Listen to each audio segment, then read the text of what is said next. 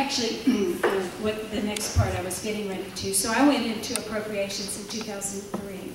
And since that time, by the LBB, and it is a nonpartisan group, the LBB has a report, and we have it here on the second page. We'll be passing this out.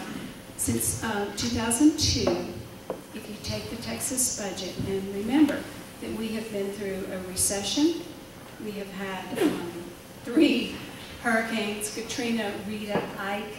We've had an unprecedented recession of 2008.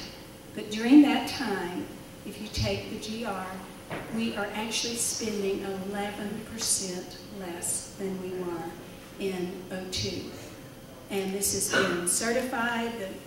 The governor of Texas has talked about it, the Austin American Statesman, and it's wonderful. But it's not something that happens in a day or a month.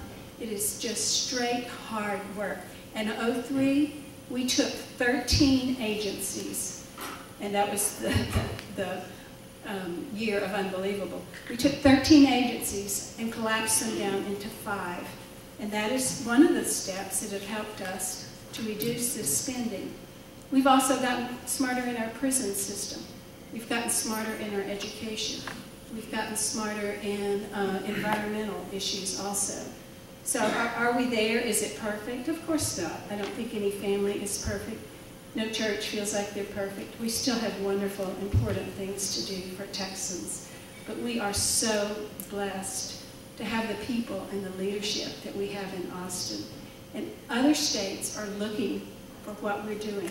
When I travel in my professional business, people go, I wish you could do what Texas is doing. You all are doing it right. But I don't think we have, the other states said they don't have the political will to do that. So it is a blessing.